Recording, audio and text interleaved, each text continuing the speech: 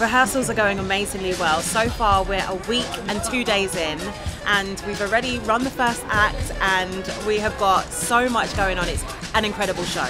I can say that much already. It's been amazing. It's been everything and more, really. Looking at it through the framing device we have for our show, I've discovered a lot about rhythms and about how lots of music is interconnected, and about how a lot of things in the score can be read in so many different ways.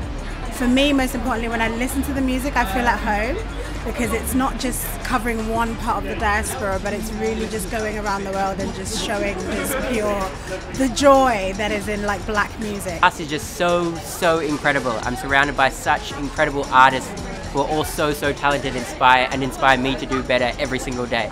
Those who don't know The Wiz, this is a very unique twist on that. It's even a unique twist on the original, 70s version of The Wiz. So expect the unexpected. It's going to be amazing. Not only visually going to be fantastic, but also the story is so rich and there's so many nuggets that people can take away from the story. It's a family show. Like any age can watch it. You'll have a good time. You'll be dancing. I'm sure you'll know some of the songs. You guys need to come and join us on this magical journey through Oz, and come and join us.